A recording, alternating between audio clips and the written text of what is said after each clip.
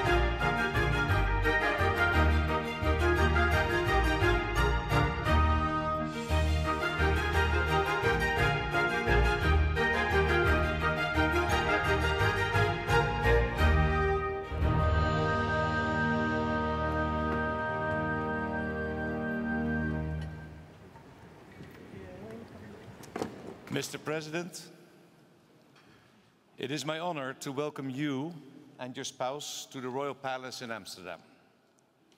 Or, in proper Korean, Wannyong Hamnida. The Queen and I are delighted to welcome you as our guests. Your visit underlines the excellent relationship between our countries. For many people in the Netherlands, the Republic of Korea is no longer a far-off, unknown land. In fact, it seems like a Korean wave is taking over our country. The Republic of Korea is everywhere. There's K-pop on the radio, K-movies in the cinema, K-dramas on Netflix, and K-food in the supermarket. These days we're eating kimchi instead of cauliflower, we're driving Kias and following K-vloggers on YouTube, and K-beauty is the new ideal that many aspire to. A country that inspires so much interest must be something special. The first Dutch person to notice this was Hendrik Hamel. He washed up on your coast following a shipwreck 370 years ago, together with the crew of the Sperwer. He described his fascinating adventures in his journal. What a country! Densely populated and fertile, well organized, welcoming. a country in which study and science are highly respected. We see all of these characteristics in the modern-day Republic of Korea too. Fortunately, there are plenty of cultural highlights that people can enjoy in their downtime. We are proud of Maestro Jaap van Zweden, for example, the new music director of the Seoul Philharmonic Orchestra. And sport. I only need to mention the name Guus Hiddink to remind everyone here of how sport can inspire us. A Korean setting can also inspire Dutch athletes to excel, as the Queen and I witnessed in Pyeongchang in 2018. 월드컵 4강 신화의 중심에는 네덜란드 출신의 명장 거스 히딩크 감독이 계십니다. 어디 계십니까? 히딩크 감독님? 어디 계십니까? 아, 네. 네.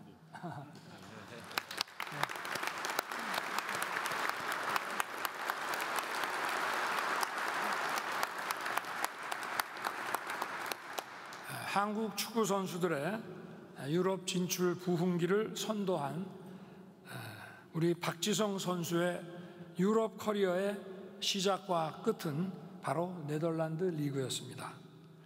저는 중학생 시절이던 1974년 월드컵 때 오렌지 군단의 돌풍을 일으켰던 요한 크루이프에 열광했습니다. 지금도 많은 한국인들이 토탈 사카를 최초로 선보인 요한 크라이프를 잘 기억하고 있습니다. 프로스트 감사합니다.